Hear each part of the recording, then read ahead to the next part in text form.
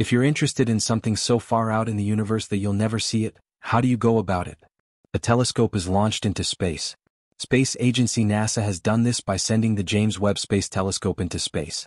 One of the places the space telescope will look is the very edge of the universe. The findings at the horizon of the universe are likely to be terrifying. If we build the first telescope, what will we see when we look out at the very edge of the universe? What are the repercussions for you? In this episode, we'll delve into the shocking discovery made by the James Webb Space Telescope near the edge of the cosmos and see how it affects everything. Since the dawn of time, humans have been curious about the ground beneath them. As research technology has improved, that curiosity has expanded to embrace outer space. Although the idea behind telescopes has been around since the late 16th century, the first telescopes weren't created until 1608 in the Netherlands, and their discovery was crucial to our progress in astronomy. As the story of Galileo and his telescopic observations shows, a strong tool for viewing and collecting information can drastically alter one's perspective of the cosmos. Only a few astronomers at the time, including Galileo Galilei, pointed their telescopes skyward. Most early telescopes were employed for terrestrial observations and aiding operations like surveying and military tactics. After learning about the Danish perspective glass in 1609, Galileo was inspired to build his own telescope. His success in exhibiting the instrument earned him a lectureship at the university that would last the rest of his life. Galileo spent a lot of time perfecting his telescope.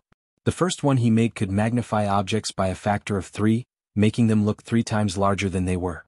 Later versions of his telescope could magnify by a factor of 8 and eventually by a factor of 30. Telescopes and outer space are inseparable. This is because space is so enormous. Proxima Centauri, the nearest star to Earth, is located at a distance of around 4.2 light-years. 1 light-year is about 5.88 trillion miles or 9.6 trillion kilometers.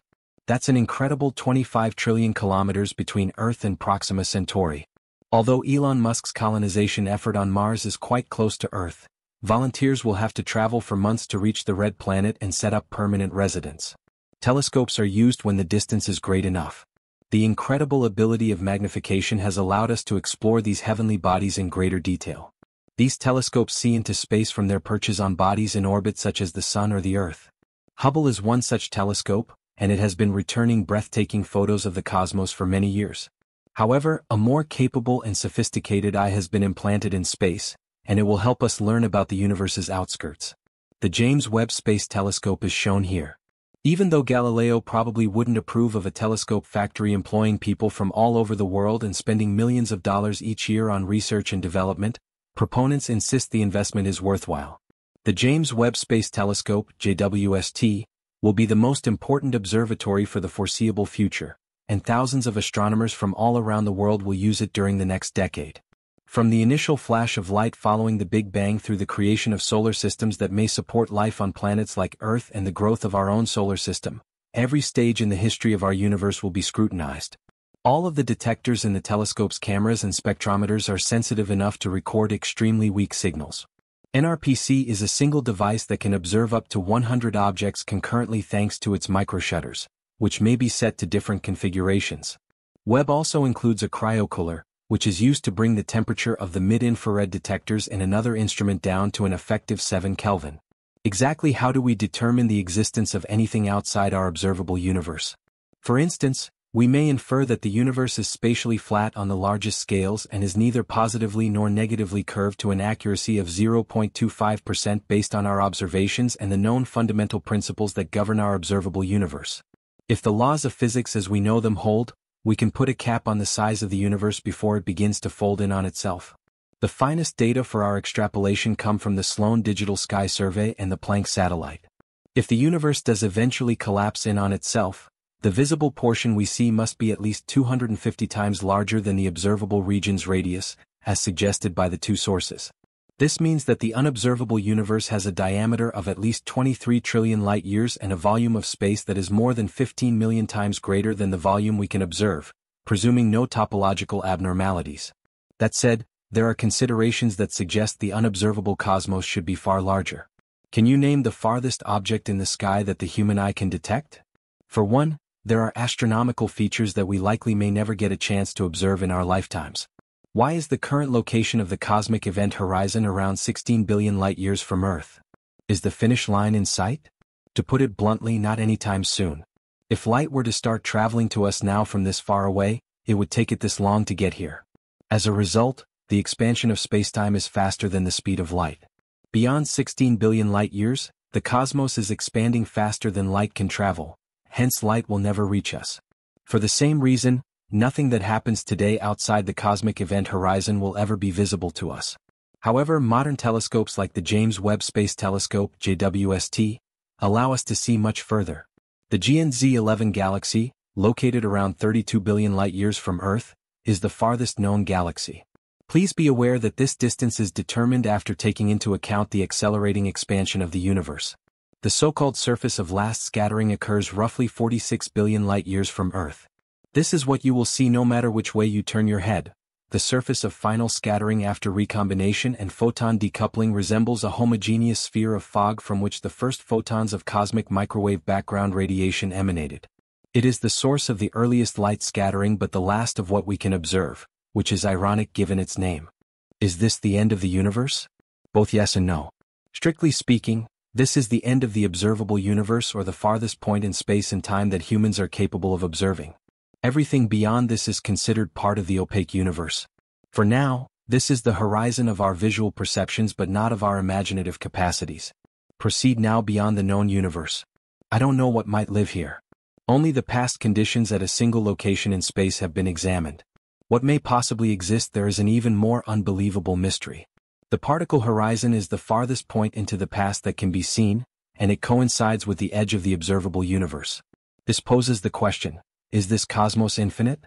Since all of our observations have been made with Earth as the focal point and with the assumption that time moves backward with increasing distance, considering that Einstein's theory of relativity states that an infinitely flat universe must exist, we can safely assume that the cosmos has no boundary or limit. However, it is still unclear whether or not the cosmos is infinite. Also, while the hot Big Bang may mark the beginning of the observable universe, it does not mark the beginning of space and time. Before the Big Bang, the universe experienced a period of cosmic inflation during which it was filled with energy intrinsic to space itself, expanding at a constant exponential rate and developing new space so rapidly that the smallest physical length would be stretched to the size of the currently observable universe every 10 to the power of -32 seconds. While local inflation has stopped, there are still three major issues that have a bearing on the total volume of our universe. These issues revolve around the question of whether or not the cosmos has an upper limit. First, how vast was the portion of the cosmos that saw post-inflationary growth and yielded our hot Big Bang? Second, is it true that the universe will continue to expand forever? According to the theory of perpetual inflation, the duration of inflation prior to its termination, which led to the hot Big Bang, is the third question. Evidence for an edge to where inflation took place may appear in a year, and we may have to readjust our view of the universe once again. It's also plausible that several parallel worlds exist, each with its own set of physical cosmic structures and its own set of physical laws and physics. With this, the possibility of complicated life on one of the countless worlds in the universe becomes more appealing. There should be an exponentially large number of bubbles, each of finite size and scale, imprisoned within the large inflating spacetime. In such a case, what does the horizon of the universe look like? Even though you may have heard of flat earthers and thought they were crazy, it's possible they could be right if they extended their flat surface idea to the entire universe, not just the Earth. If you're having a hard time picturing the universe as a flat landscape, take heart. According to Einstein's theory of general relativity, the speed of light is unaffected by the warping of spacetime caused by massive objects like stars and black holes. It's the most natural explanation, given that the entire observable universe is contained within an event horizon, a boundary beyond which no light can travel, and is expanding at a rate much greater than the speed of light. Similarly to a black hole's event horizon but in reverse, the particle horizon defines the edge of the cosmos. It's important to remember, though, that the cosmos doesn't end where you might expect it to. You might imagine that if you reached the edge of the universe, you'd be able to turn around and see a zoomed-out view of everything, including every galaxy, planet, star, etc. However, this is probably not the best way to think about it, at least not in terms of space, as there would still be more universe even if you caught up with the edge.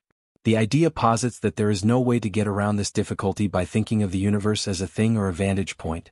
Picture being outside of space and time, able to grasp the entire cosmos in your hands. Because the cosmos is self-contained, humans will never actually become aware of what lies beyond, at least not without interstellar travel. This means that the universe is probably spherical, and it maintains its size in your hands as its components move around. Describe in the comments what you imagine the universe's horizon to be like. Also, if you like this video, leave a like and subscribe to our channel for more exciting videos about space, the James Webb Space Telescope, and other space discoveries. We have yet another interesting video ready for you. Click on the video on your screen and let us take you into another incredible space story. See you there.